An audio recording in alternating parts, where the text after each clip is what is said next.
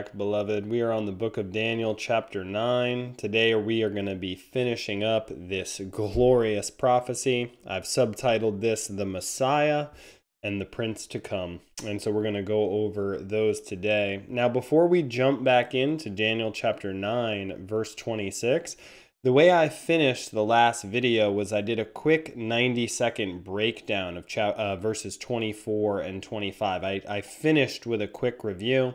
I'm going to play that right now, that way just to get you up to speed, and then we're going to jump right back in. 70 weeks, 70 sevens, 490 years have been decreed for your people and your holy city, the Jewish people and Jerusalem, to finish the transgression, idolatry, to make an end of sin, to make atonement for iniquity. It's what the Messiah did when he was cut off, to bring in eternal righteousness, the righteousness of the ages, to seal up, fulfill vision and prophecy. It's all done. The perfect's here.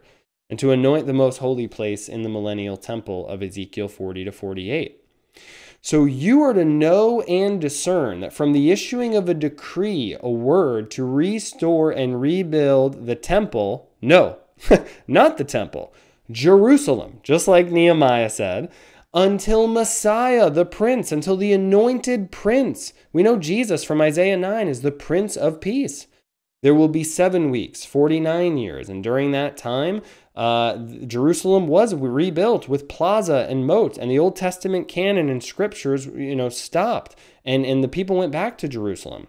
62 weeks, 434 years, for a total of 483 years. It will be built again. Now, there's a missing week. We're going to talk about that next week. This is 69 years where Jerusalem's rebuilt and the Messiah comes. And after those 62 weeks, the Messiah, Jesus of Nazareth, is killed, and he has nothing. He's killed not for himself.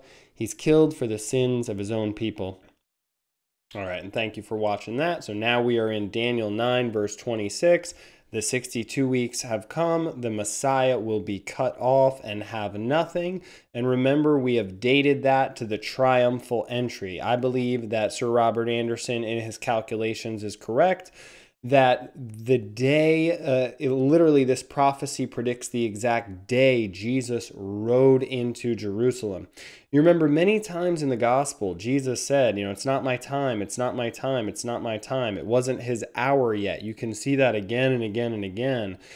But when that day came, he presented himself publicly. It was his time, and he did not reject the worship that people gave him.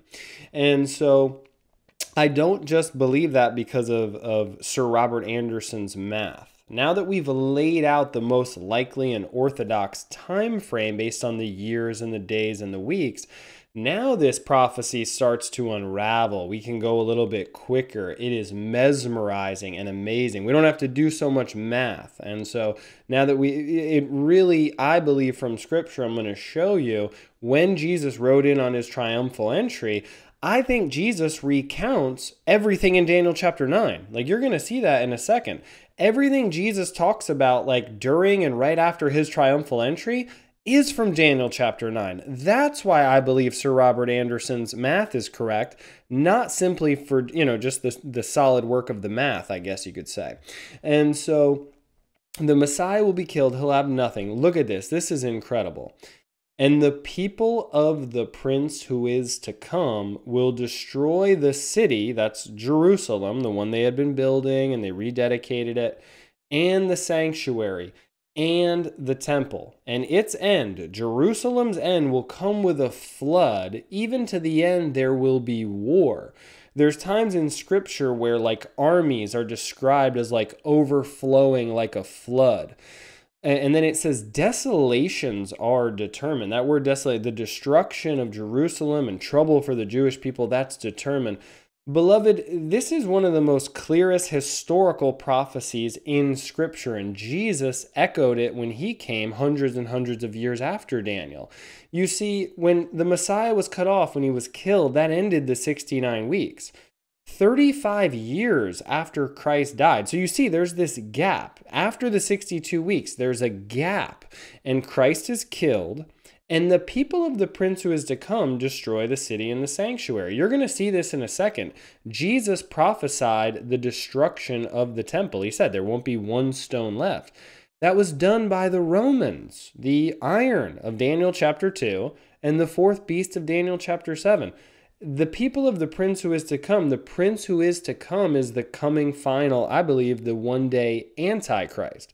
They will destroy the city and the sanctuary, and they did. Its end did come like a flood. The soldiers flooded it during war. There was a siege.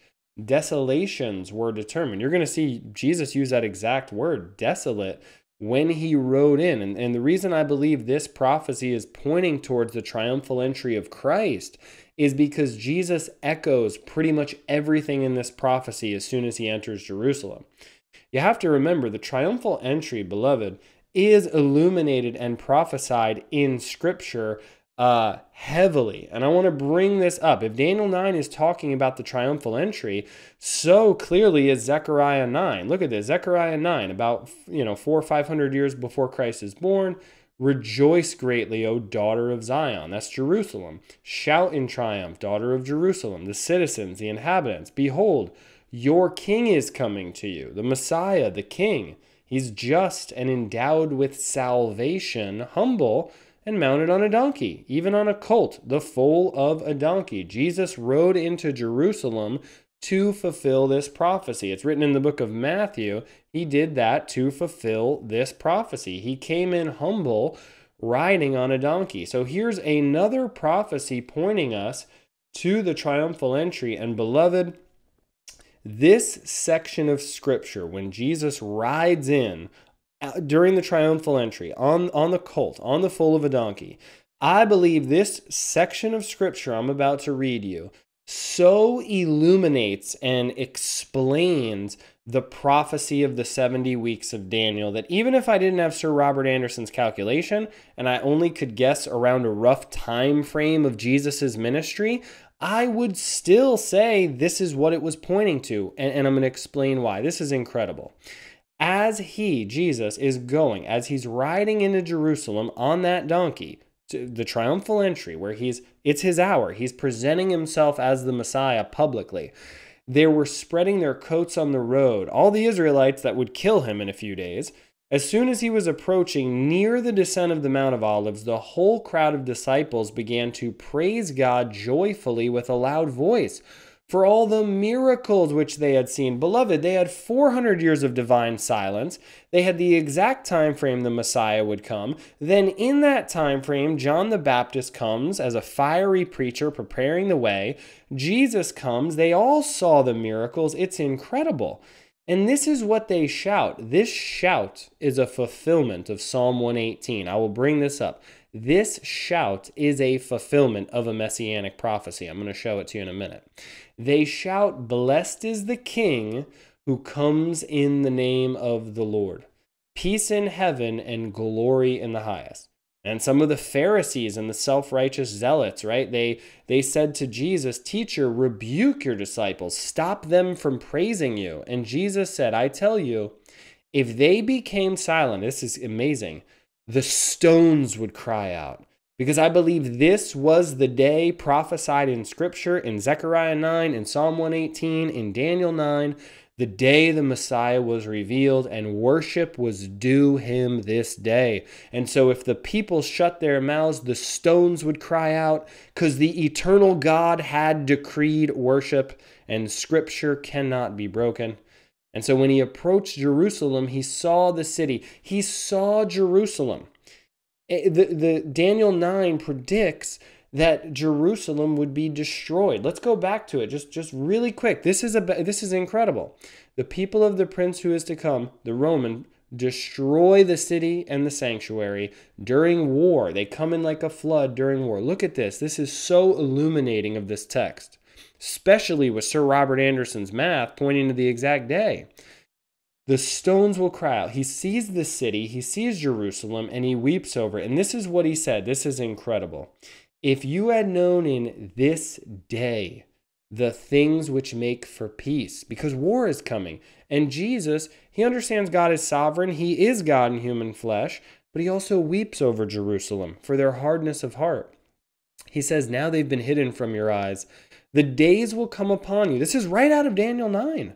The days will come upon you. Your enemies will throw up a barricade against you, surround you, and hem you in on every side. Beloved, this happened 35 years after Christ died. Flavius Josephus, a non-believer in Christ, historically recorded this. This is just known in history, whether you believe the Bible or not. This is just a clear prophecy Jesus made. It came true. He said, they will level you to the ground and your children within you, and they will not leave in you one stone upon another, because this is amazing. And in Matthew, he predicted the destruction of the temple. So the temple, and here he's predicting the siege and destruction of the city of Jerusalem. Daniel 9 mentions the siege and destruction of them both by the Roman people. He says, this is why this destruction is coming on you. You did not recognize the time of your visitation. Beloved, this is incredible. Don't you understand? Daniel 9 revealed the city would be destroyed and the temple would be destroyed, how they would be destroyed, and the time frame they would be destroyed. And Jesus echoes all these prophecies at the triumphal entry, the exact moment it looks like it was prophesied he would come. And he says, if only you had known. It breaks his heart. They've rejected their Messiah. They've had hundreds of years to study the prophecies. They've seen the miracles. You did not recognize the time of your visitation. Not that you rejected the miracles, not that you just rejected his preaching. God had revealed to them the time of Christ's visitation. Beloved, there's one more section of scripture I need to explain to you. Psalm 118 is written roughly 1,000 years before Jesus is born. It is a messianic psalm. Jesus quoted this psalm as a messianic psalm. The New Testament clearly says this is messianic prophesying of the coming Messiah, Jesus Christ. Look at these verses. It says, this is the gate of the Lord. The righteous will enter through it. Jesus said in John 10, I am the gate. Anyone who enters through me will be saved, okay? It says, the stone which the builders rejected, the Jewish people built the temple, he's become the chief cornerstone. They rejected their own Messiah. They rejected their own creator. They rejected Christ. Even though they built the temple, they rejected the God of the temple. They rejected the chief cornerstone. It says, this is the Lord's doing. It's marvelous. This is the day which the Lord had made. This is very important. It starts to talk about a day the Lord has made. Let's rejoice. Let's be glad in it. Oh Lord, save, send prosperity. Beloved, during the triumphal entry, this is the exact sentence they utter. They say, this is an amazing messianic prophecy. When you understand this, your heart will sing. Blessed is the one who comes in the name of the Lord. That's what they said to fulfill the prophecy of Psalm 118. The one who comes in the name of the Lord is Jesus. We have blessed you from the house of the Lord. They were in front of the temple and doing this. And beloved, if they had just looked at their own scripture, the very next sentence, it's as if Jesus walks in and fulfills scripture in real time. We've blessed you. Blessed is he who comes in the name of the Lord. Look at the next verse. The Lord is God, and he has given us light. Jesus said, I am the light of the world. What are the very next words? Bind the sacrifice with cords to the horns of the altar. Just like Daniel 9 predicted the Messiah would be killed, Psalm 118 predicted they would say, blessed is he who comes in the name of the Lord, the Messiah. He is the sacrifice that was bound to the horns of the altar. It is incredible when you line up all these and you realize during the triumphal entry, Jesus mentions the destruction of the city. He mentions the destruction of the temple, and he says, you didn't understand the time of your visitation. And so now, after all those glorious truths about Christ and his prophecies concerning his first coming and even his second coming a little bit, we now move on to eschatology. Daniel 9:27 talks about the Antichrist. And this is actually a common theme in Scripture, that we have prophecies concerning Jesus Christ and prophecies concerning Antichrist side by side. We need to understand the Holy Spirit leads us into all truth, truth about Christ and truth about the Antichrist. Anything Scripture reveals is for the saints. And so here's just one example. In Zechariah chapter 11, we hear of the shepherd of Israel, who is sold for 30 shekels of silver. It is a prophecy of Christ who was sold for 30 shekels of silver, written for 430, 500 years before he was born. But right after that in Zechariah, a foolish shepherd is raised up because they rejected the good shepherd. And it is a clear prophecy in Zechariah 11 of the Antichrist. It's very similar in Daniel 9. We have all these prophecies about Christ, and then the people of the prince who is to come. The Roman people destroy the city and the sanctuary, and then he makes a firm covenant. I believe the Antichrist will make a covenant with Israel and possibly with many nations around the world for 1 week, that is 7 years. But in the middle of the week, that's the middle of 7 is 3.5 years. He will put a stop to sacrifice and grain offering. I believe this covenant will have to do with peace in the Middle East. Beloved, we live in amazing times. Israel became a nation again in 1948. They conquered Jerusalem in 1967. But the sovereign nation of Jordan controls the Temple Mount, and there's much infighting over it and a lot of political gambling and all sorts of things over the Temple Mount and the temple, and the Jews want to rebuild their temple right now. I believe this firm covenant might have something to do with sacrifice and grain offering, because in the middle of the week, he stops this sacrificial system and grain offering. Well, why does he stop it? I believe the New Testament shows clearly he stops it because he wants to be worshiped alone. You see, the Antichrist is going to come in with intrigue. He's going to be a political genius. He's going to solve all these problems that for millennia looked like nobody could solve. He'll probably get the Jews and the Muslims and Catholics and everyone to kind of agree on, you get this much Temple Mount, we get that much Temple Mount. He's going to actually cut a deal that people agree to. And he's probably going to be looked at as he's definitely going to be looked at as a savior of the world. He's going to be a false Jesus. But in the middle of the week, he stops the sacrifice and grain offering. And then it says, on the wing of abominations. Most people take that as on the wing of the temple comes one who makes desolate. It's talking about the person, the one. I think it's the New Testament's Antichrist, the man of sin. It says he's the son of destruction. And he comes until a complete destruction. One that is decreed is poured out, kind of like at the end of Revelation. The fifth bowl, the bowls of wrath are poured out on the earth. And the fifth bowl is poured out on the Antichrist and his kingdom, and it becomes dark. And it's poured out on the one who makes desolate. Beloved, I'm going to start just basically teaching you about the abomination of desolation that Jesus talked about, because I need to explain it to illuminate this final verse. You see, Daniel chapter 11, we're going to talk about this in a few weeks.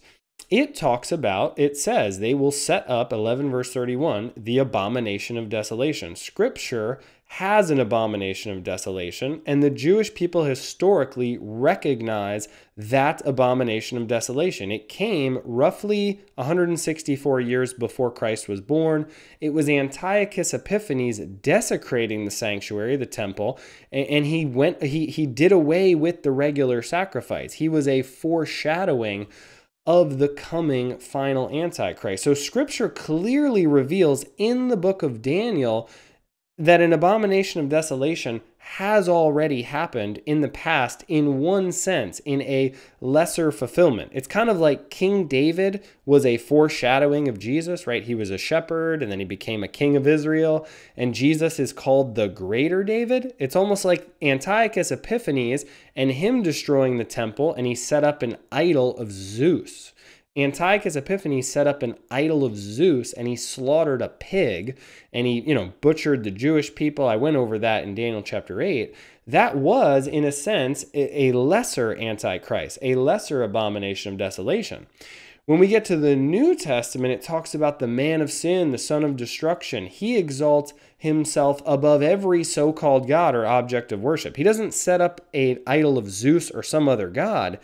He takes his seat in the temple of God, displaying himself as being God, the image of the beast, the image of the Antichrist Revelation talks about. He wants to be worshipped as God. So it's even worse than what Antiochus did. Beloved, Jesus uses that word. He's talking to Jerusalem. He says, you killed your prophets, you stoned them. He says, your house is being left to you desolate. This is right after the triumphal entry, probably the day after Jesus rode in, and he begins his Olivet discourse. That's much of what we know about Bible prophecy, about eschatology, about the study of end times. And he looks at the temple and he says, I tell to you, not one stone here will be left upon another, which will not be torn down. He prophesies the destruction, just like in Daniel 9:26, right? The people of the prince who will come will destroy the city and the sanctuary. He then goes on to talk about, this is really illuminating. This is how you know Antiochus Epiphanes couldn't have been the final fulfillment of the abomination of desolation, because that happened like 160 years before Christ is born. Jesus begins to talk about, the tribulation and horrible times. And he says, when you see the abomination of desolation, which was spoken of through Daniel the prophet, standing in the holy place, let the reader understand, then flee Judea, then get out. That Antichrist from Daniel 9:27, he comes in with a firm covenant. 1 Thessalonians 5 actually says, when they say peace and safety, then, and they as non-believers, then comes sudden destruction. The whole world's going to think we found peace in the Middle East, we found peace in the world, everything's going great. The false Messiah, the Antichrist, has brought about a time of peace, which the true Messiah, Jesus, was prophesied to do, right? In the middle of that, he puts a stop to sacrificing grain offering. Well, why? In the Old Testament, it's like, well, why? He's going to set up an idol. And Jesus says in Matthew 24, verse 15, the abomination of desolation wasn't just what Antiochus Epiphanes did. It will be at the time of the end. He says, during that time, for then there will be a great tribulation. Such a great tribulation, such a great time of trouble. Daniel 12 uses this exact terminology, such as has not occurred since the beginning of the world until now, nor ever will. It will be the absolute worst time in human history.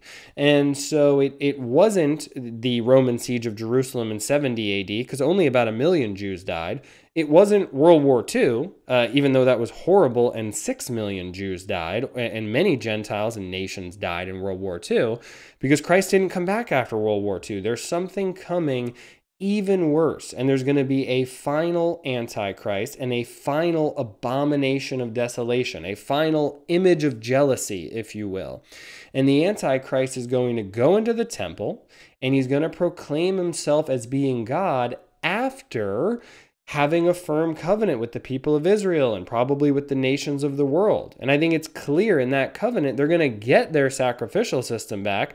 They're going to think they're moving in the right direction. And then he is going to go in the temple and reveal himself. He's going to say he's Jesus. He's going to say he's God in human flesh, but he will be the Antichrist. And now just very quickly, we're going to sweep through Revelation 11, Revelation 12, and Revelation 13 very extremely quickly, just a few verses to finish up this Daniel 9 prophecy, because you get the 42 months and you get the temple, you get all these things Daniel 9 is talking about. In Revelation 11, this is this is right before the seventh trumpet is blown. This is deep into the tribulation, and it could be describing events that are almost at the second coming of Christ, right? This is very deep into the tribulation. And John gets a vision, and someone is measuring the temple of God and the altar. And he says, leave out the court which is outside the temple. Don't measure it. It's been given to the nations, not the Jewish people, to the Gentiles. They will tread underfoot the holy city, Jerusalem, for 42 months. Beloved, we live in amazing times. This couldn't have been really done. 200 years ago, there were no Jews in the holy city. There was no real holy city. Jerusalem's back. Israel's back. The Jews have control of the temple in a sense. You can go to the weeping wall, but the Gentiles have a massive control now. And I believe the Antichrist will work out some sort of agreement where the Gentiles get some of the temple, they get the court in certain areas, and the Jews get some of the temple. And it says they will tread underfoot Jerusalem, the holy city, for 42 months.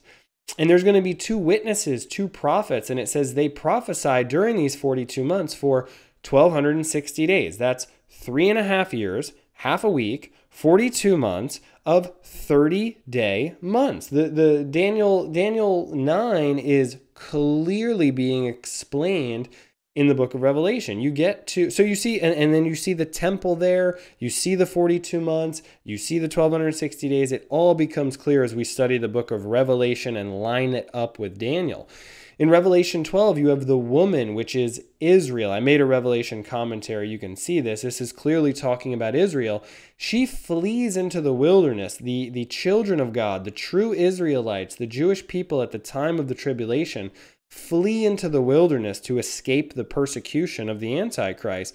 God prepares a place so that she can be nourished for 1,260 days. That's half a week. It makes sense. The Antichrist at that half week, that 3.5 year, 42 month, 1,260 day period, he stops sacrifice and offering. He desecrates whatever the Jews thought their temple was, and he wants to be worshipped as God. He claims probably to be Jesus, right?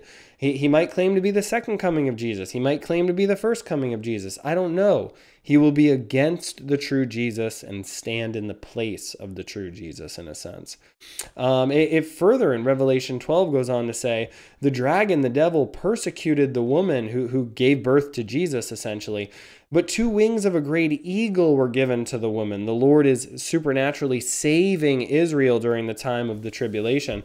She flew into the wilderness to her place where she was nourished for a times and half a time from the presence of the serpent, from the presence of the devil, the Antichrist. Daniel 7:25, when talking about this final coming world ruler who tramples the saints, he blasphemes the Most High. It says he changes the law, right? It says the saints are given into his hand for a time, times and half a time. Time is 1, times is 2, and half a time. That's 3.5. You get to Revelation 13. It's all about the Antichrist, and he has a mouth speaking arrogant words and blasphemies. He has authority for 42 months. You go down a little further in Revelation 13. What do you have? It was given to him to give breath to the image of the beast, the image of the Antichrist, the final abomination that causes desolation that Jesus warned about during the time of the absolute worst time of all of planet Earth ever, a time